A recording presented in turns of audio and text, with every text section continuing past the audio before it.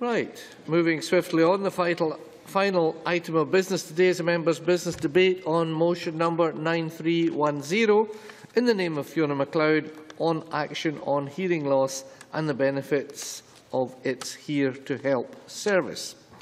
This debate will be concluded without any questions being put, and I would invite those members who wish to take part in the debate to press the request to speak buttons now or as soon as possible, and I call on Fiona McLeod to open the debate. 7 minutes, please. Thank you, Presiding Officer. Can I begin by thanking those members who signed my motion across the party so that we could hold this debate in Parliament this evening. Can I also thank the members who will be speaking in the debate and who have stayed to listen to the opening contributions. Can I also thank the Minister for meeting with the volunteers from Action for Hearing Loss earlier this afternoon. And of course, can I welcome to the gallery many of the volunteers and their supporters, who I presume are with them, supporters both human and canine. I would also like to welcome Delia Henry, the Scottish Director of Action for Hearing Loss, and her staff, and to thank her and her staff for the effort they put into producing the briefing for this afternoon, which I think was incredibly helpful for a lot of members. And I think I'm right in also welcoming Paul Breckle, who is the Chief Executive up from London. So thank you for joining us. You didn't need your passport, you still won't in September. Presiding Officer, I first met the volunteers of Action on Hearing Loss and the Here to Help service at the Kilsyth Road sheltered housing complex in my constituency. And on that day, Action for Hearing Loss was celebrating a birthday. So they were not only there to help the people that lived in the sheltered housing with their hearing aids, but also to celebrate. So we had a birthday cake, which was a nice introduction to a very good group of volunteers. And that was also the first time that I met Irene and Muffin, her hearing dog, who have inspired me to do as much as I can to help this charity. Along the way, I've hosted 2 fringe meetings for them at the SNP. I've attended their drop-in sessions in my constituency in Kirkintilloch Library and in Bishop Briggs Library. Indeed, just before Christmas, when I went to the Bishop Briggs Library drop-in, there was not birthday cake this time, it was sweeties and Santa hats. So this is a group of volunteers who really know what they're doing, but also know how to welcome people along to their drop-in services. And of course, it would be remiss of me not to say that in 2012, our Irene and Muffin were awarded the NHS Volunteer of the Year Award in Scotland for all the work that they're doing. So across my constituency, in the last 10 months, there have been 145 people attending drop-in sessions. We don't just have the drop-in sessions, there's also work done in Campsie View Nursing Home and in 2 sheltered housing complexes. And this is such important work for a lot of reasons. Having the drop-in for people to come who need their hearing aids retubed or batteries put in, having that locally makes it so much easier for people to be able to get along and make sure that everything's working okay. Having volunteers doing this work brings the personal touch to it, because many of the volunteers are also hearing aid users themselves. So they bring the personal touch, but they also are trained to do their job well. But they can bring the hints and tips that they know that they can give to the people attending the drop-ins. But they're also increasingly working with other services. And for example, just last week, Esther Ranson from Silverline was in Parliament last week and was talking about the work that they're doing with Action on Hearing Loss. And the biggest, most important part here is that if your hearing aid fits properly and performs to its maximum, then you'll use your hearing aid. And you won't be like my father-in-law, who kept his hearing aid in a drawer to keep it good. That doesn't work. And it's also important because deafness is a disability associated with ageing, and we all know across this chamber that we are looking at an ageing population. Therefore, we'll be looking at more and more people with a hearing loss. And a hearing loss can be incredibly socially isolating. So we have to work on that. But also from my family's personal experience as well, a hearing loss can be masked by other problems. If you have dementia, it's not always easy to know that someone's got a hearing loss. So these drop-in sessions locally with people that are trusted are incredibly important. And this is about the voluntary sector working in partnership with the National Health Service, something that we across this chamber all support. It also helps to meet the Scottish Government's elements of the Scottish Government's See Here strategy that was launched, I think, just last week. And if I can give the chamber some statistics on the sort of work that Here to Help has done over the last few years, there's been 13,868 interventions to support hearing aid wearers. There have been drop-in sessions in 52 community venues. Here to Help volunteers have contributed 16,000 hours, which equates to £122,400 worth of work. So this is incredibly important work. There are 4 projects across Greater Glasgow and Clyde, Tayside, Borders and Ayrshire and Arran. So from the statistics I've given, I've shown that this is a valuable service that is used well, that is also saving the National Health Service money. So I'd like to just come to a conclusion by asking why, for yet another year, some health boards are having to be chased to get the funding for this incredibly useful service. So my plea to the health boards would be, you know it makes sense financially, it makes sense clinically, and it makes sense socially for hearing aid wearers. So please, health boards, just sort it. And to go beyond the 4 that are doing it and are experiencing the benefits, don't just sort the finances, go out and spread the word to other health boards around the country. So, Presiding Officer, can I again thank members for being here this evening and contributing to this debate, but most importantly, can I again thank the volunteers for the amazing work that they do across our communities. And can I finish with an invite to the reception that I will be holding for Action on Hearing Loss here in Parliament on Tuesday evening, the 20th of May, Committee Room 2. Everybody's welcome to come along and hear the personal experiences of the volunteers. Thank you, Presiding Officer. Thank you very much. Thank you for the commercial. I now call on Christine Graham to be followed by Rhoda Grant. Thank you, Deputy Presiding Officer, and I congratulate my colleague Fiona McLeod on securing this debate. The data from the 2011 Scottish Census, where for the very first time the question was asked whether someone had a partial hearing loss or deafness, established that just under 351,000 of the population at that time did, 7% of the population. And when I look at my own constituencies, Midlothian, South Tweedale and Lauderdale, 5,194 on that census suffered from partial hearing or deafness. At that time, 1 in 10 of my electorates. That's a substantial number of people. And it's growing, of course, because, and thankfully, as we grow older, we do intend to lose some of our hearing faculties. So I commend Action on Hearing Loss for this, and I also Here to Help projects, in particular the fact that it started in the Scottish Borders in 2007, and I think in rural areas in particular, it's very important that these are accessible when travelling distances is such a difficulty for people. During that time, Here to Help has gone to 14 quarterly care home visits.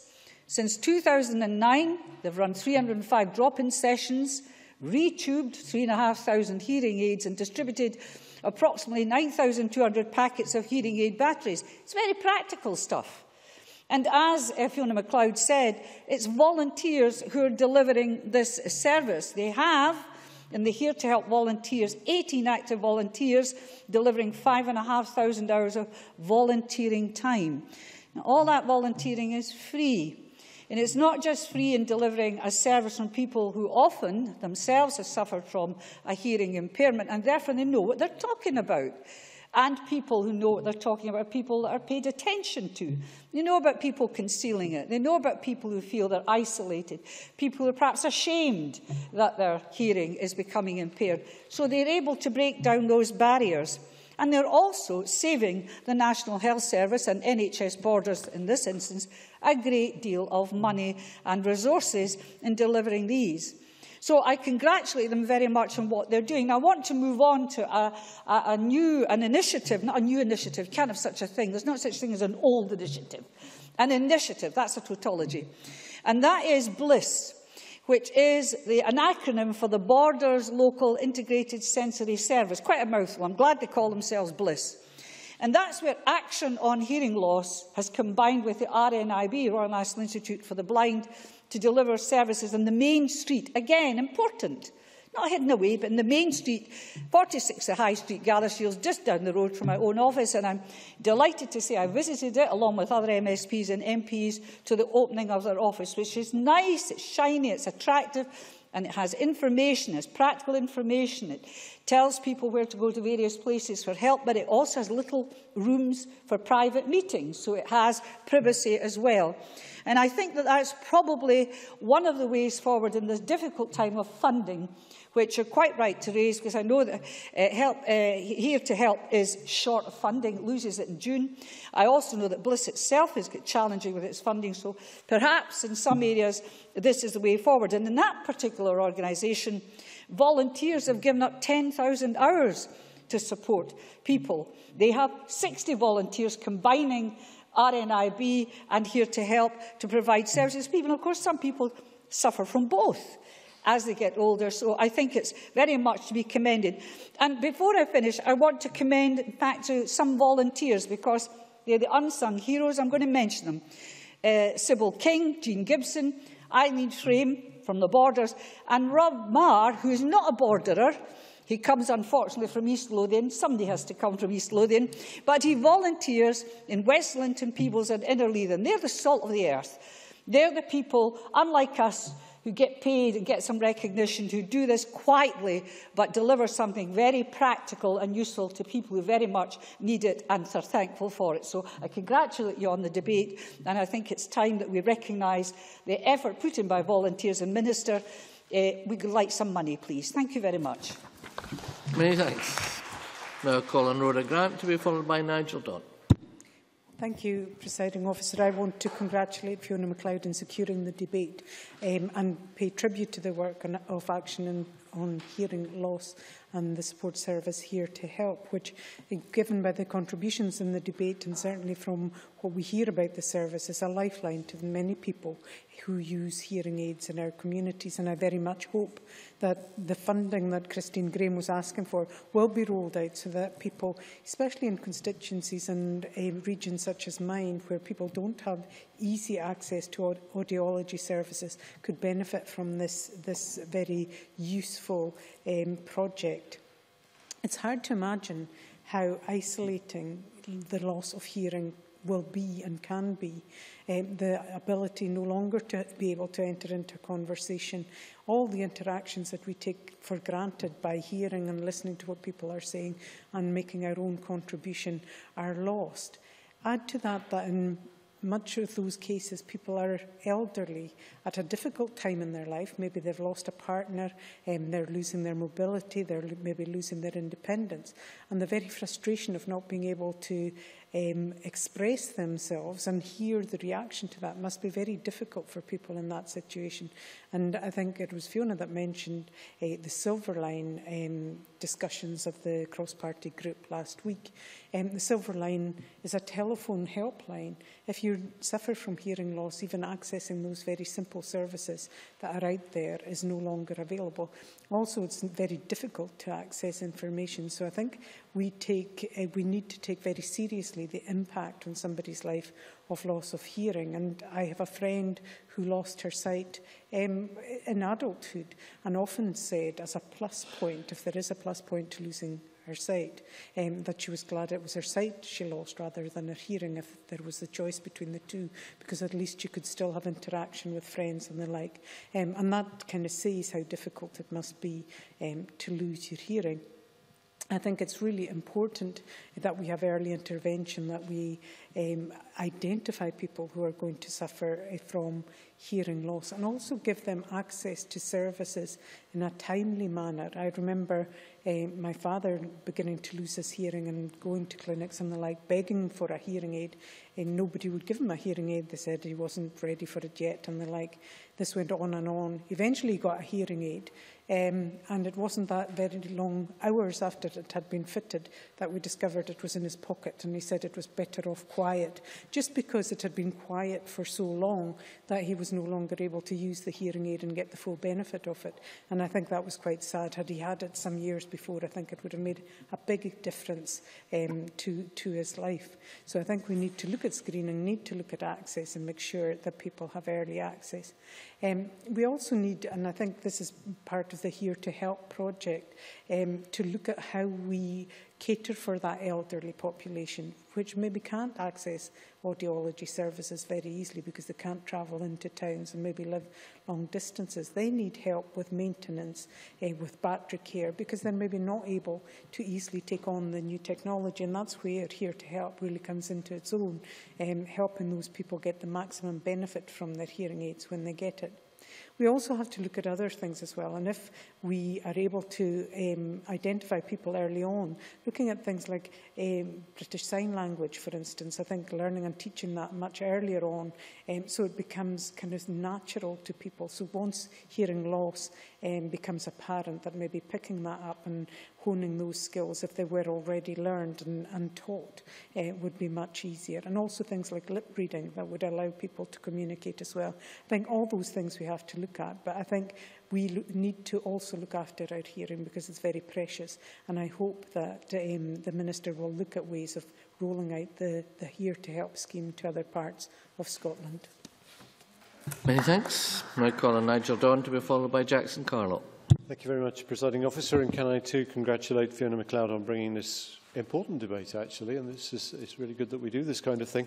I think she's adequately summed up what Here to Help is actually about, and it's clearly one of the things that Action on Hearing Loss do, and I clearly want to support that. I really want to emphasise, though, that it's important that we get some early analysis of people's problems as we possibly can. Christine Graham commented that we were looking at an ageing population. Well, I look at an ageing population every time I look in the mirror. And I was thinking of hanging around and keeping it that way. And what I know about my family history tells me that if I do manage to stick around, not only will I be a bigger pain, but actually probably won't hear as well either. Now, I'm one of those people who, because he damaged his ear, as I've told the Chamber before now, got to a hearing aid relatively early in life, and that does give me some advantages on occasions. But part of the problem, which we have evaluated, I think, is that people who don't get looked at early enough and diagnosed early enough, then, as Rhoda Grant has just pointed out, get so used to their impaired hearing that they struggle to work with a hearing aid when they get there. And this was the subject of an extremely interesting discussion, which we had at the most recent party conference, as it happens, where I convened the meeting for a change. So we're beginning, I think, to understand that it's important that we do early diagnosis. Spending to save really is what it's about.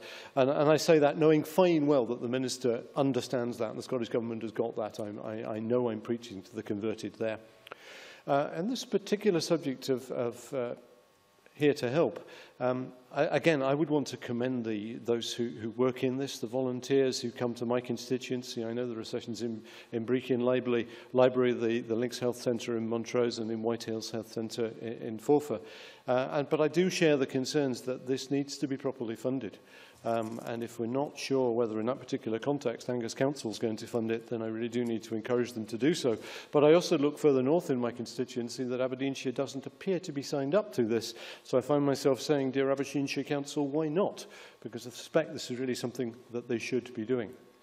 I'd also like to pick up on why it is that people don't go for early diagnosis. And it seems to me that there are a couple of things which work, simply because we're human beings. We tend to compensate. I'm sure when we lose our faculties, we tend then just to compensate. We learn to lip read, I suspect. And we just don't want to believe that we're losing our hearing, or possibly our sight, or maybe some of our other faculties. So there's a lack of awareness of the decay of our abilities. But then I'm sure there's also a fraction of the population who know perfectly well that they can't hear or see as well as they could, but actually just don't believe anybody cares or anybody will do anything about it or anything much can be done. So I'm sure that part of what we have to do is encourage those who are aware of their problem actually to find ways of getting it diagnosed and getting help. And that was one of the themes of that aforementioned meeting, that probably we need to be doing as much as we can in the high streets to enable people to go into the chemists and get a hearing test, just simply to find out how good or bad it is, in such a way that they can then, without too much effort, understand that they have a problem and then be signposted in the right direction.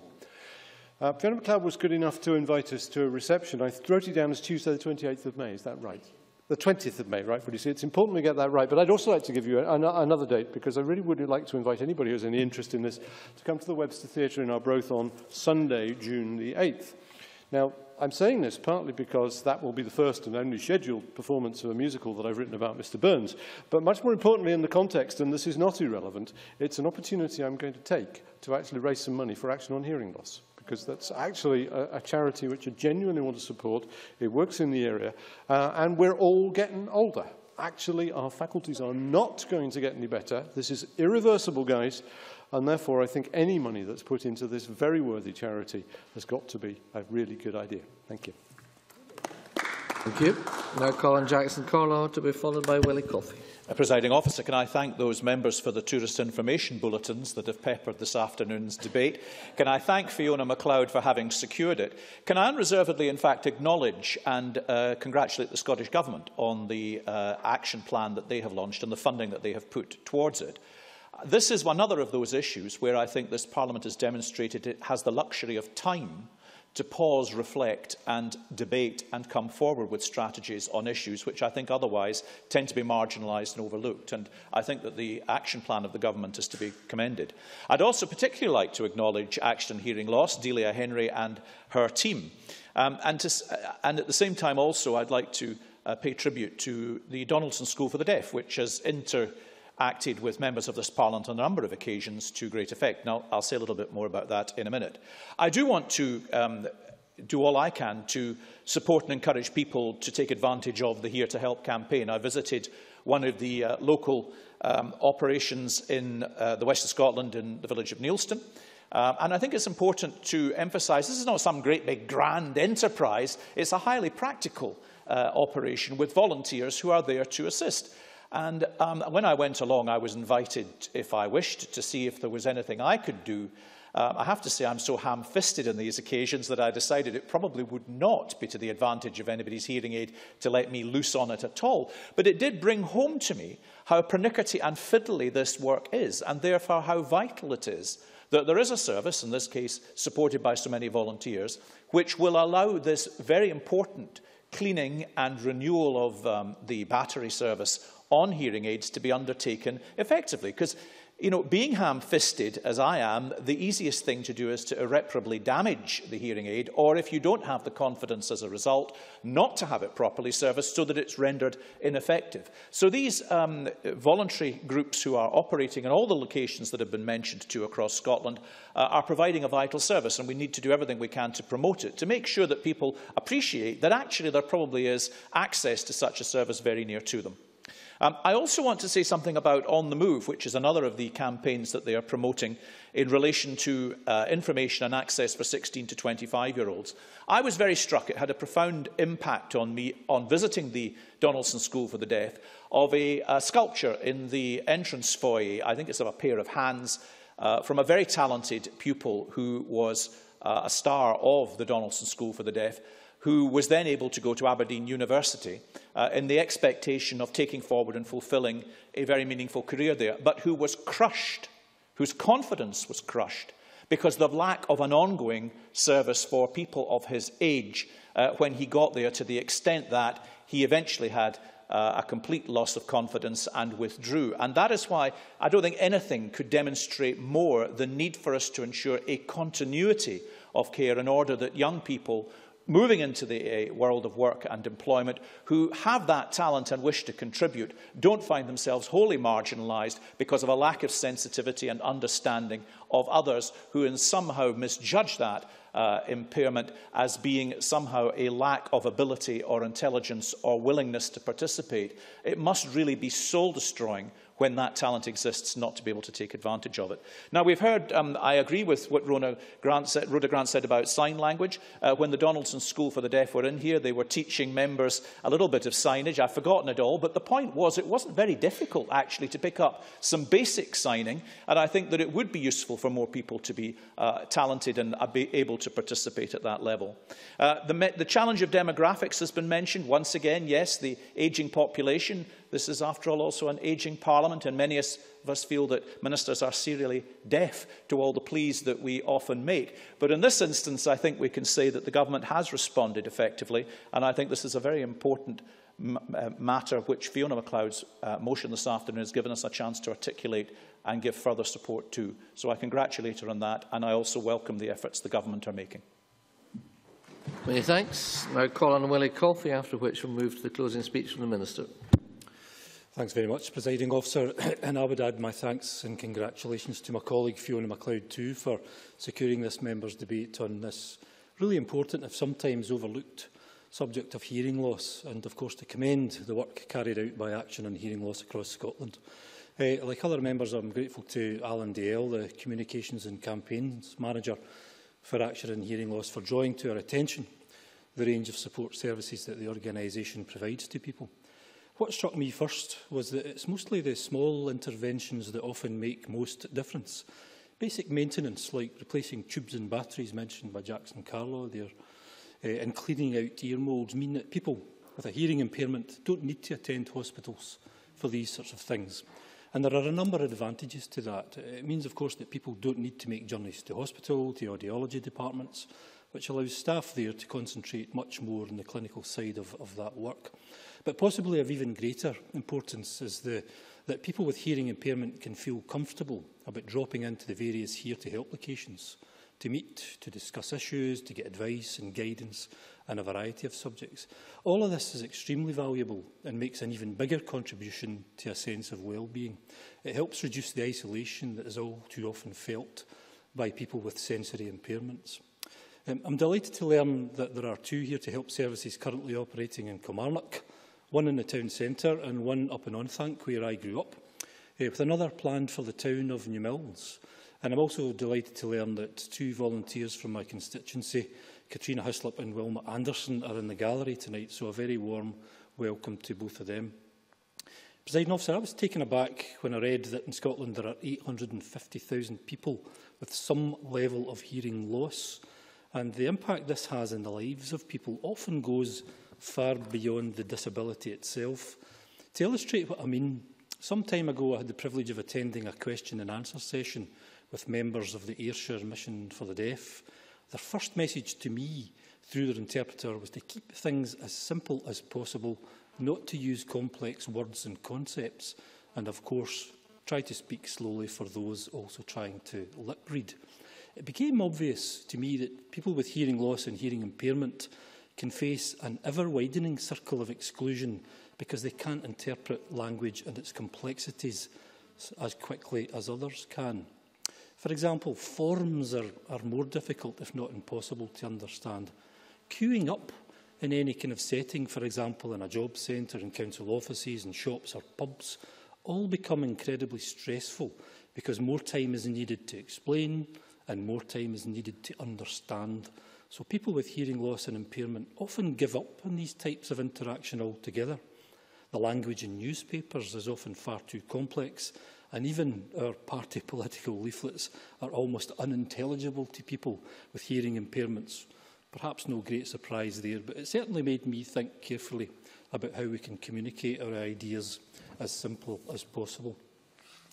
All of these, Presiding Officer, lead to further isolation, and that's why I think the work carried out by Action in Hearing Loss and the Here to Help projects is so important.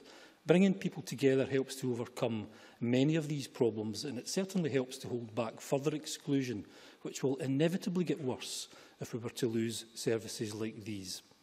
Can I finally thank my colleague Fiona McLeod for bringing to the Parliament's attention the issues surrounding hearing loss, and to commend the work done by Action in Hearing Loss throughout Scotland for the valuable contribution they make to enriching the lives of those with a hearing disability. Thank you.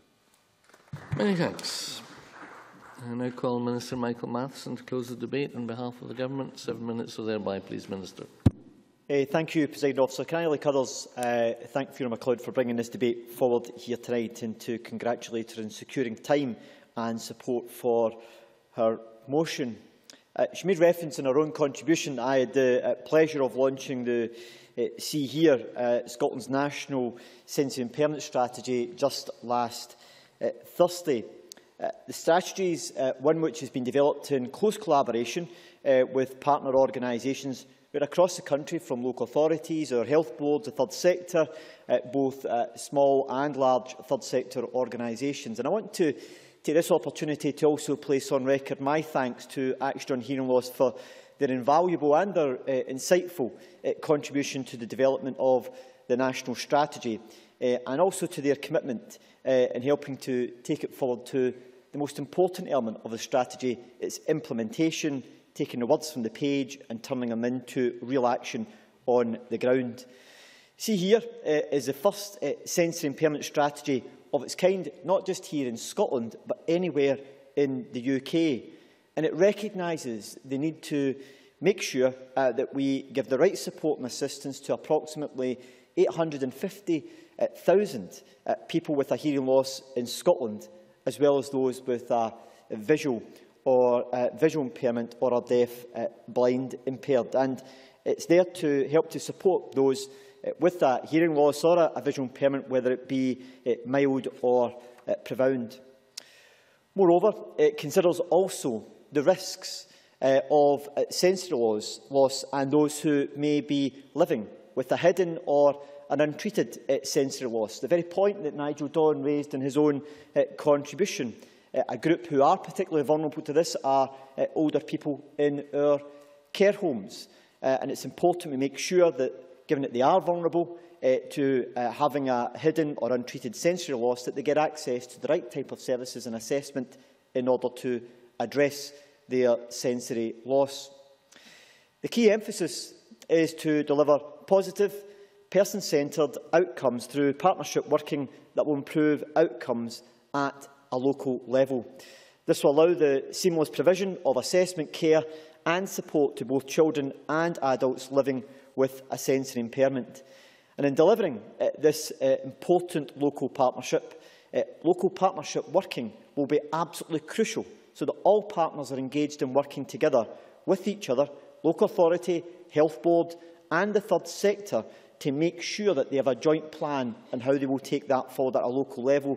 The very point that Christine Graham was making her own contribution about that need to have joint planning and joint working.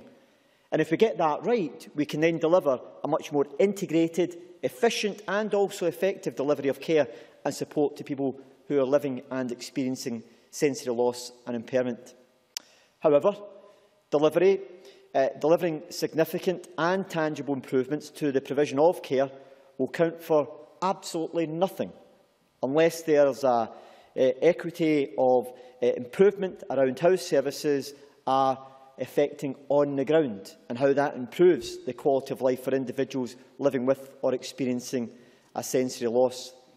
Now, Fiona McLeod made reference to the fact that I had the pleasure of meeting with a number of the volunteers who are involved in Here to Help across the country earlier on today, from Glasgow, Tayside, Borders and from Ayrshire and Arn. And how could I not mention Muffin and Cally, their two canine helpers.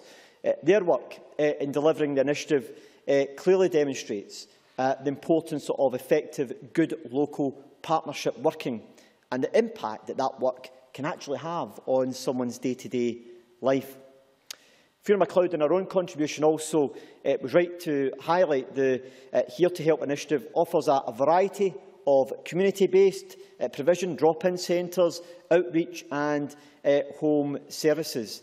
And volunteers work across their own local NHS board area, and in doing that, they help to relieve some of the pressure that's experienced by our own audiology services from repeated requests. So in that sense, the service helps to maximise the potential gains for the local community through local volunteers who can help to support and assist those with a hearing impairment. Fiona McLeod and others were also quite right to state in the course of the debate about how this particular initiative is also proving to be invaluable in helping to improve the quality of life of so many service users who use hearing aids across the country. And the See Here strategy looks to support this very approach, develop and also to enhance this type of local service delivery that improves services across the board. And it's important we make sure that that translates into real, tangible improvement on the ground for service users. In considering the current local service delivery models, which are operating in different levels across the country, and I recognise that there are some of our health boards who are more proactive than others, and I would encourage all of them to look at this particular approach as a mechanism that can help to improve the way in which they deliver audiology services within their own area. But in taking forward the new strategy, a key part of that will be to make sure that look at what the provision is on the ground at the present time. So, for example, the work that's been taken forward by Action on Hearing Loss and other organisations, and take that into account and include it into any new care pathway that's developed as part of the new strategy. Just like the Bliss service that operates in Galashiels, which I had the pleasure of opening back in 2011, is a good example of the type of service that the new strategy wants to build upon in order to develop further, and the funding that's been delivered alongside this strategy is to help to increase that capacity further. Presiding Officer, in drawing my remarks to a close, I want to make mention of Action on Hearing Loss and the way in which they have gone about helping to effect change in this particular area. I'm more than happy to put on record my appreciation of the work that they do right across the country through initiatives such as Here to Help. Moreover, their continuing contribution to the implementation of our new National Sensory Impairment Strategy will be both invaluable and be very much appreciated. And I'm certain that within the collaborative and the innovative framework created by the See Here strategy, that Here to Help will continue to flourish in the way in which it delivers benefits to local service users. Presiding Officer, I also want to finish by simply thanking Action on Hearing Loss and the Help to Hear volunteers for all of their dedication and their work over the years, and I certainly wish them well in taking that forward in the weeks, months and years ahead. Many, many thanks. And I now close this meeting of Parliament. Thank you all.